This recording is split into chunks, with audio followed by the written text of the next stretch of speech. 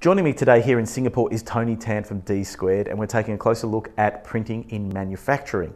Tony, thanks for joining me. Thank you, Andrew.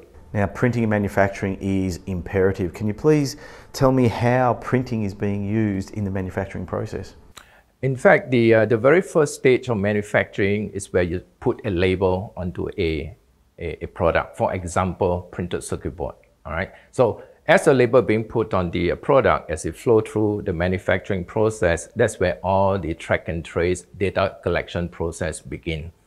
And this is very important part of the manufacturing process, because through this data collected, the manufacturer can then able to improve the quality of the product. They're able to do a continuous improvement of the process, and in so doing, able to make a product more reliable.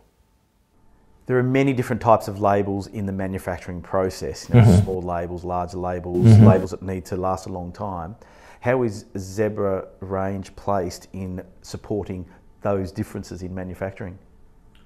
Zebra has a very wide range of supply, like what you just said, for example, from a very small high temperature label for the printed circuit board to a electronic ESD safe label for the electronic manufacturing, down to a shipping label, 4x6 shipping label. So technically, printing is very application driven. So using the right supply for the right application is crucial in manufacturing. There are a lot of different printers and consumable types out in the marketplace that Zebra offer. What do you recommend to your manufacturing customers when it comes to selecting the right printer and consumables?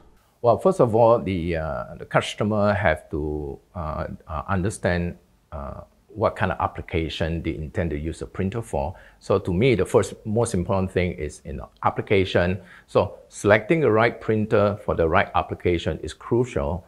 And after that, what you have to look at is that in today, manufacturing 4.0, having a printer that able to connect it up to the internet is also become very critical. So I think having the right application, select printer to suit the right application, and then look for printer that able to give you feature that allow you to more like future-proof to get into the manufacturing 4.0 environment.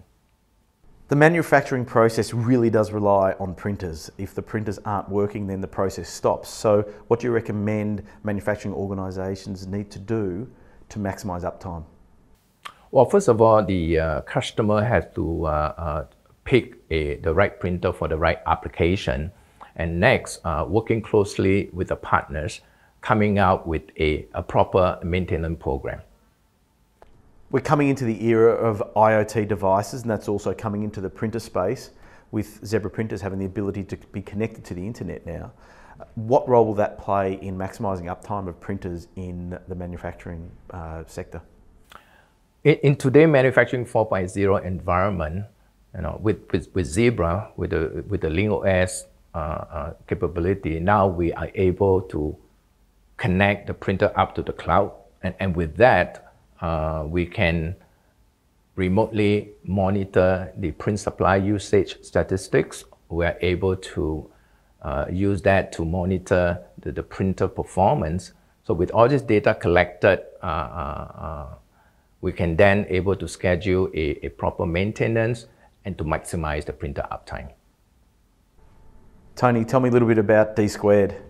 Well, D Squared is in the data input automation business.